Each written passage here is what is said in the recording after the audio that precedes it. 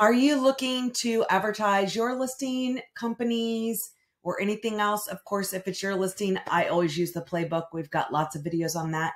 But I have recently had agents that are looking for others to promote their listings. You want to run ads, please, please, please go advertise. If you want to use the property boost for the easiest way to do that, come right here to listings. And if you click on here, you're going to see all MLS listings. You can use filters to easily find the address. If it's your listings, all listings, your agency, or, the listing agent, if they're within your office, location, anything like that, or you can just do searches right here.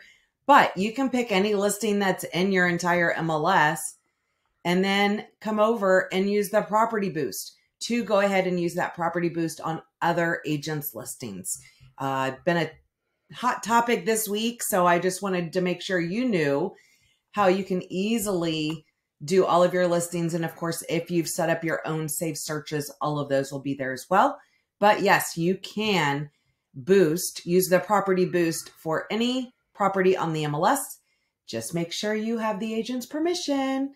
Hope that helps. Thanks.